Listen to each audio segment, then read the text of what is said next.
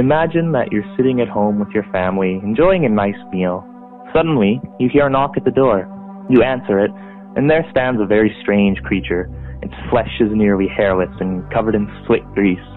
Its paws are topped with multi-jointed digits that move in strange and intricate ways, dexterously manipulating some object that you don't quite recognize.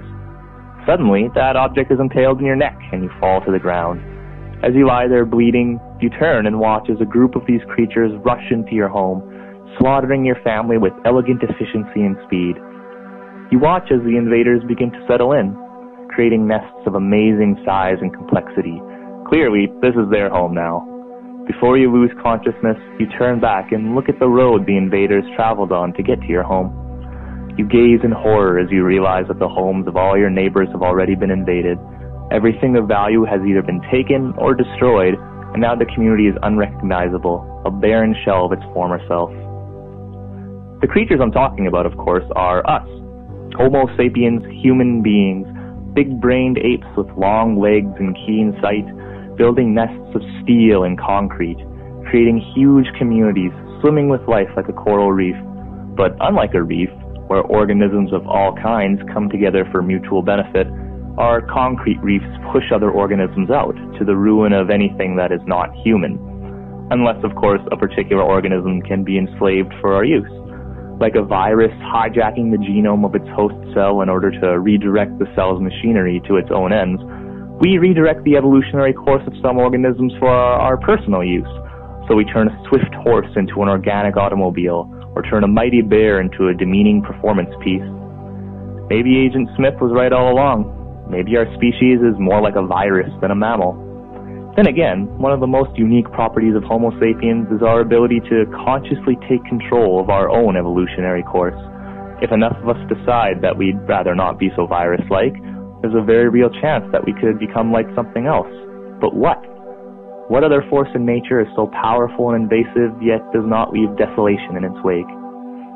Rather than prove Agent Smith right, maybe we should take the Bruce Lee approach and be like water. Imagine if humanity could be more like a river. We'd still push forward, and of course nothing would be able to halt our progress. But instead of destroying the environment, a river adapts to its landscape, flowing around obstacles and filling in the cracks and crevices as it goes along, until it's as natural a part of the environment as the ground and the air. We'd still have an effect on the environment, of course, like a river can slowly erode the ground into a totally new landscape. But it does so gradually, at a rate that is manageable for the surrounding plants and animals. And this is truly at the heart of being in unity with nature. After all, things always change, and always will be changing.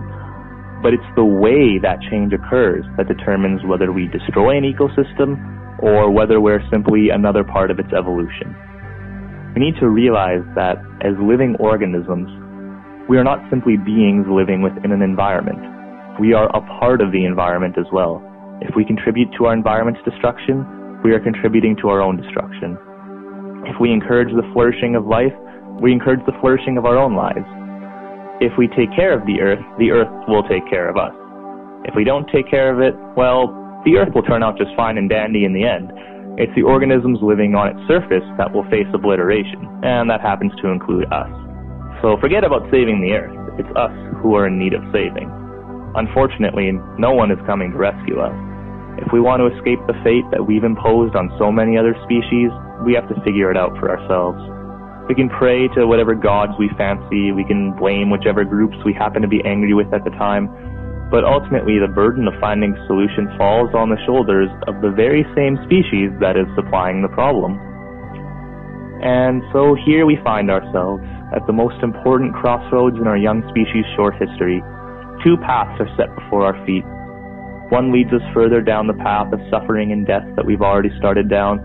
The other path leads us to something else, something potentially wonderful, something that has never before been seen in this planet's 5 billion year history.